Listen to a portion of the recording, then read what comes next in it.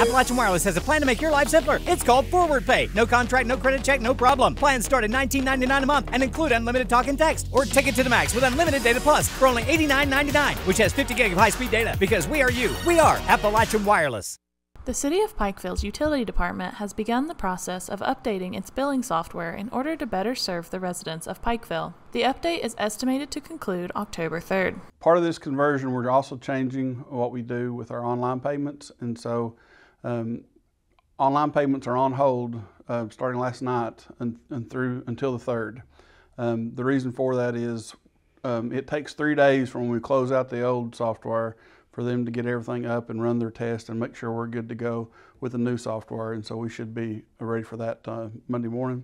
Manual payments can be accepted, but the city is encouraging customers to wait until October 3rd, if possible, to make payments, request services, or request disconnects. With our current system, there's multiple ways that people make automatic payments. Some do it through their own bank, and some do it through our online payment system.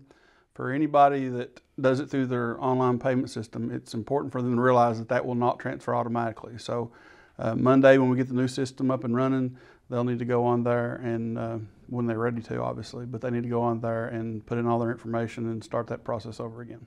The new system is estimated to be operational on October 3rd. For updates or questions, go to the City of Pikeville on Facebook. For Mountaintop News, I'm Brianna Robinson.